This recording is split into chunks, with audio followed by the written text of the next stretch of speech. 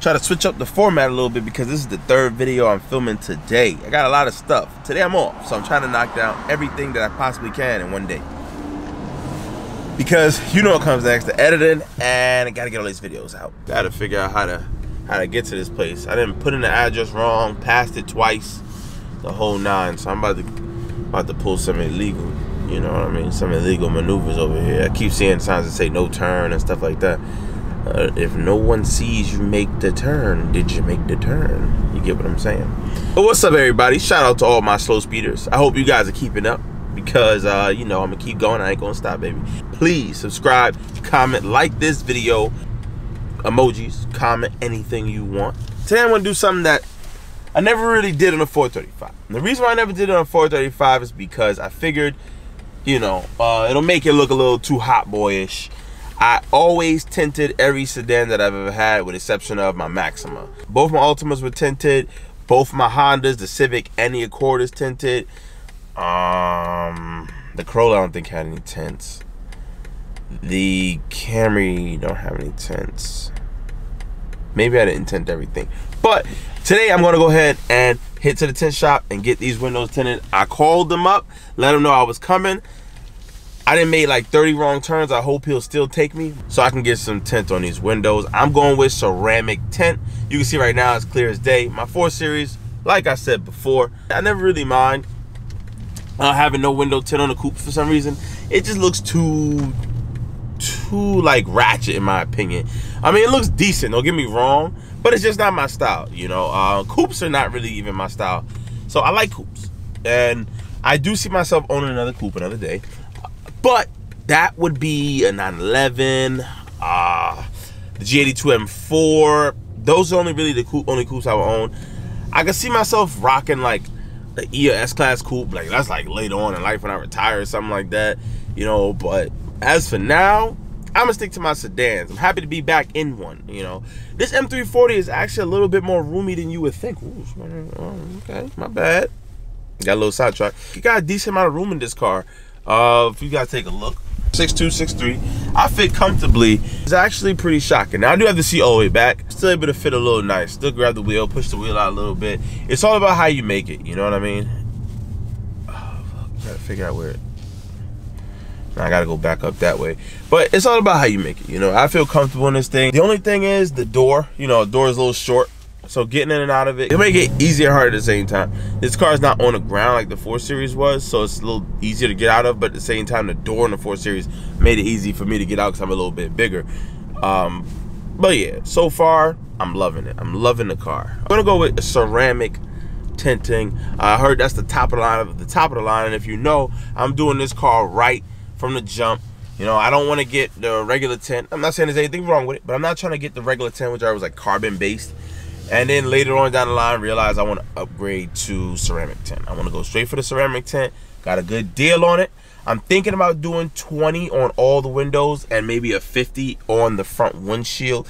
I heard the ceramic tints are a hell of a lot better to see out of. So that's one of the main reasons that I'm going for it. Now, there are some drawbacks I've heard, and I've also heard that they kind of corrected that, being the cell phone reception. That's pretty much like an old like myth type of thing. It's like if you get a quality ceramic tint, you don't have to worry about it. So we're gonna see. I'm gonna be a test dummy, and I may actually go with like a 35 in the front windshield if I can see out of it pretty well. I've never been the type of guy to tint my front windshield to the point where it's difficult to see out of it. I know it looks cool from the outside, but let's be real, guys. We are majority, 99% of the time, looking from the inside out.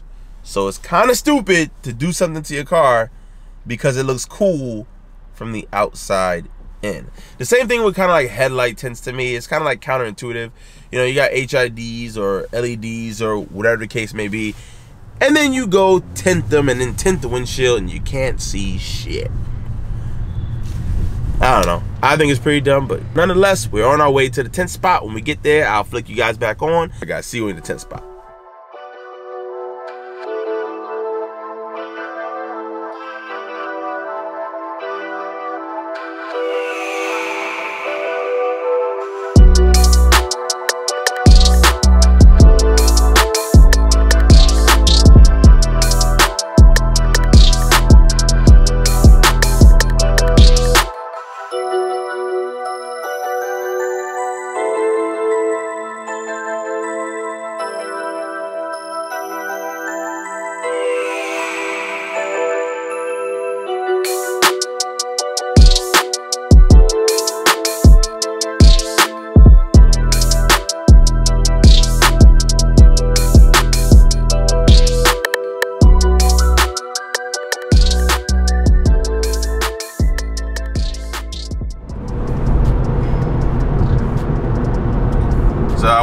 you guys a little look. Whew. This car is very interesting. This car is real interesting. Little side note. The transmission is very, very aggressive on downshifts. Now, downshifts pretty damn good. But it's very aggressive downshifts. Upshifts is like, doesn't even feel like an upshift. It's very weird. It's daytime. The car kind of looks like it's nighttime, but you can see out clearly.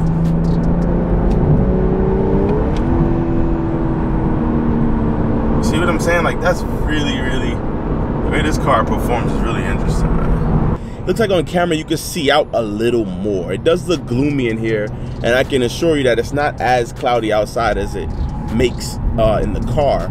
But this is the best, I guess, idea interpretation I can give you visually. But if you want my review on it, I think this is the perfect setup. If your main goal is to block out the sun and not necessarily hide that you're in the car, but hide who you are in the car. No one will ever be able to tell, hey, that's Mike. Right now we're heading out to Bear Mountain, me and my friend Ryan. So I'm gonna definitely give you guys that video, POV driving, the first POV drive of the M340 and the last POV drive of the M340 stock. That's right. This car is getting tuned a lot sooner than you think. We're getting suspension upgrades, all of that. So I figured before, why not come out here and give you guys some raw POV driving clips. Obviously me running my mouth a little bit. But on the way, I close out this video and a spaceship video. So you guys gonna see a whole bunch of different outfits in just one video. That's because they were different days. Nonetheless, I'll cue in to some nighttime clips as well. So yeah, here it is in the daytime. Do I recommend it? Yeah, I recommend it. But check out what I gotta say. Guys, we're back, and two things you could probably tell from this video. One, I listen to King Von way too much, and two, the windows are tinted. So it's nighttime. I'm underneath the bridge with a little bit of light. I'm gonna close the sunroof to give it a little bit darker appearance, but I'm gonna show you guys tints look outside. But before I get outside, I'm gonna show you what it looks like a little bit inside. Now the camera isn't that much different. So like what the camera picks up, I would say it's a little bit brighter, but not 100%, not like a drastic difference. These are ceramic tints. One of the reasons I decided to go with a ceramic tint is because I heard they're a lot thicker, they're more like scratch resistant.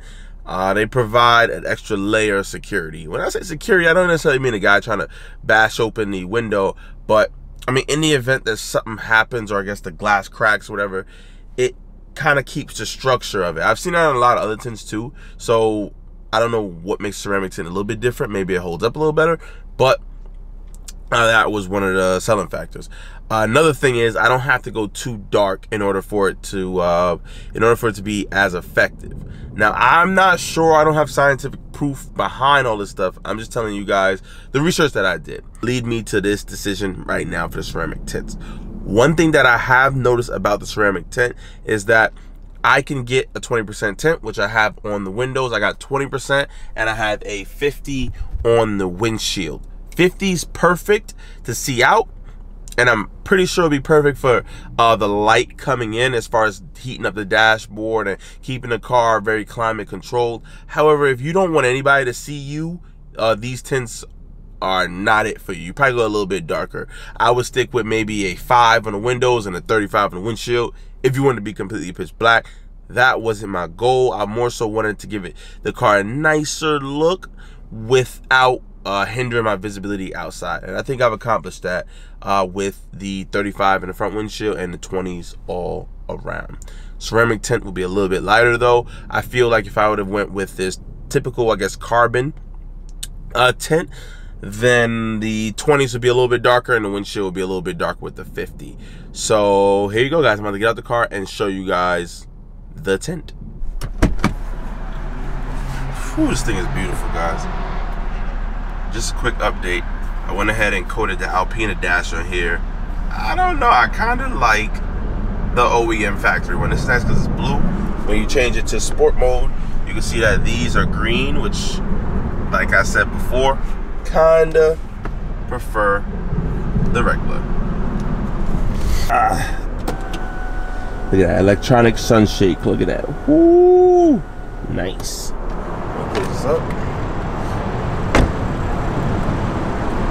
Here it is right here.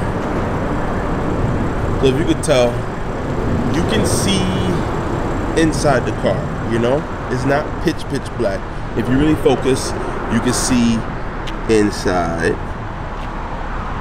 However, you know, from back here, I would say, you know, 5 to 10 feet, you walking by, they can see that there's somebody in the car. They definitely won't be able to tell who it is. So that's one of the reasons why I got it, especially if you turn off the screens that kind of shine against your face.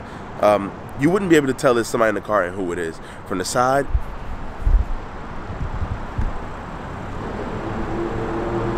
you know what I'm saying? With as much light as in here, you know, the 20%, you can see in the car. You know what I mean? You can see in the car.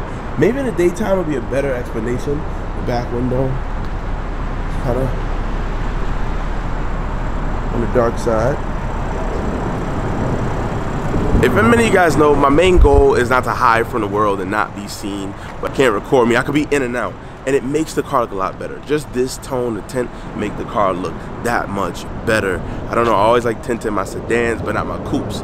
So this isn't like mind-blowing illegal levels of tint, but I mean, it makes the car look so much better. Like I said, 20% ceramic tint on all the windows, and we got a 50 for the front windshield. Now, if I could go back and do it again, I may have went with a 35 on the windshield, depending on how it could have been. You know, I'll show you guys how it looks in the daytime, how good it does. Pardon all the traffic up ahead of me. This is yet just one more mod that's checked off on the box of the BMW M340. We got a lot more coming. We got some visual things, and we got some performance things. So stay tuned, stick around. Thank you for watching, guys. Like, comment, subscribe to this video. Mike from Slow Speed. Peace out.